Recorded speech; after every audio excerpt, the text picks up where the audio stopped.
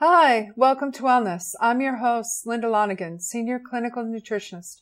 I'm here to show you the very best your community has to offer in health, fitness, nutrition, well-being, amazing events, and great people.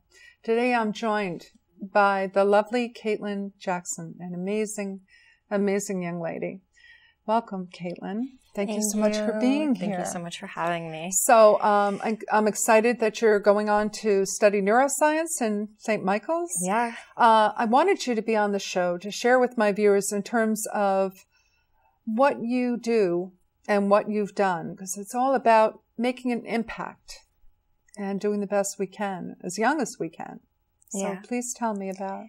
So I started a group called Advocators and Navigators within my high school. And I started this group really to support students in my immediate community that were battling chronic health issues daily and having a difficult time navigating the high school process and navigating the college process as they transition from high school to college. It could be very difficult and very scary. And I really wanted to unite a lot of students in our school who have invisible illnesses, because not all of these chronic health issues are visible.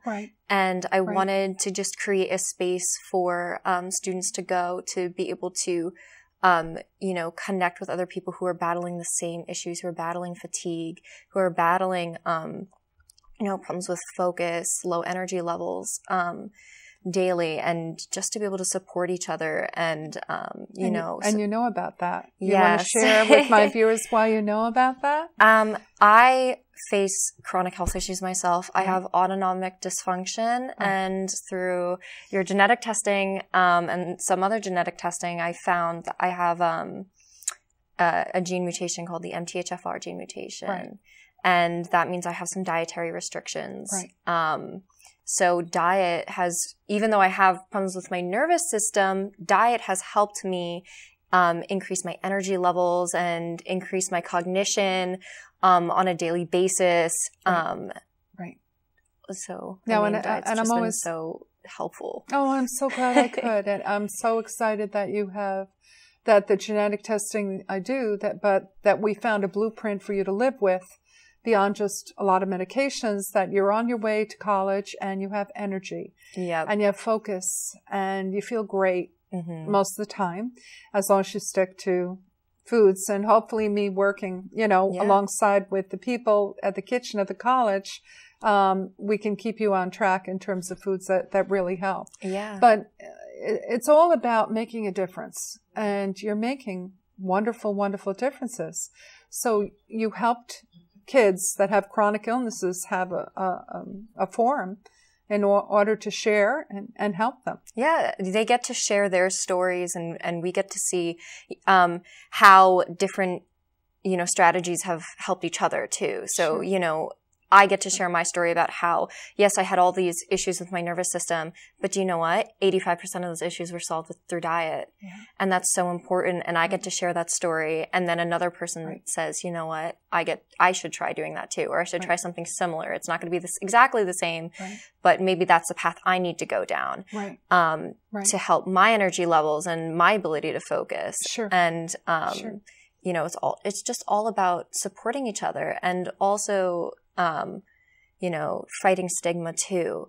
So that was helping students navigate high school and navigating their health issues. It's easier to do it when you have, it's that idea of being able to look left and look right. There's somebody else going through the same thing that you're going through, and being able to relate and feeling confident in the decisions you're making to take charge of your health, because other people are trying to take charge of their health too. They are. And then also the advocacy part was really about and trying to fight stigma. So what we did was we shared with the school how many celebrities have chronic health issues or invisible illnesses, and how you can also prevent a lot of these health issues through diet and through just avoiding exposure to things like pesticides and chemicals. You bet. In your daily life. And that was vital. So important. So important. I work with a couple of celebrities that have problems with fatigue and such. But in terms of talking, I'm all about, as a nutritionist RD, as far as eating natural, avoiding processed foods, refined grains, refined sugars, any kind of a junk food, and really try to eat food that makes us feel great, and selecting great foods to give great energy and wonderful activity. Just, we have one body. We don't get another, so we have to make the best of it. And we were sharing personally about, with all of this going on with the Roundup and the glyphosates, and you shared a very interesting story to me. I'd love for you to share with the viewers. Yeah. I know somebody who does, my aunt, she does testing for the state. In soil? In soil, she does soil testing, and she was telling me how they might even move out because the levels of glyphosates and all these pesticides that are in the soils are so dangerous. Right. And she, you tell these companies that the amount of pesticides that are in these soils isn't safe, and instead of adhering to what the safety regulations are, they go and lobby for higher residual levels to be allowed. So, very interesting. So it's not really just because, we approve of the level of chemicals in our soil being okay doesn't mean that it really is okay. Right. And so you really have to take charge of your health and do your own research and decide for yourself what is safe and what is not. And be the best you can for families as well as their children as well. And I'm always saying to my patients as well as people that I lecture to that it's not just one specific item with this glyphosate. It's from you start in the morning and you have a microwave frozen breakfast. And then maybe you follow it up with something that's a croissant or something that's, frozen out of a bag. And then you go on to have something, some candies from some store, some packaging. It's a combination of everything coming together one after the other that can cause a problem. Right. And that's so important to touch on too, because, people don't even realize how much, how many chemicals they're really consuming, bad chemicals. Very much so. Very much so. Because you just don't realize how it, it adds up throughout the day and over time. And that's the dangerous part. Having some junk food every now and then maybe won't do the worst for you. But, I believe that. If it's every day, all the time. Right. It's going to hurt you. And that's so hard as a teenager because you want sugar and you want junk food and pizza all the time. And that was another reason I wanted to start this group because a lot of us can't do that. And it's so hard when everybody else around you is. And we want to encourage, especially starting young, encourage high schoolers, teenagers to start getting into these good habits now because it will pay off later. It's a really good investment to start as soon as you can. You are so wise for so young.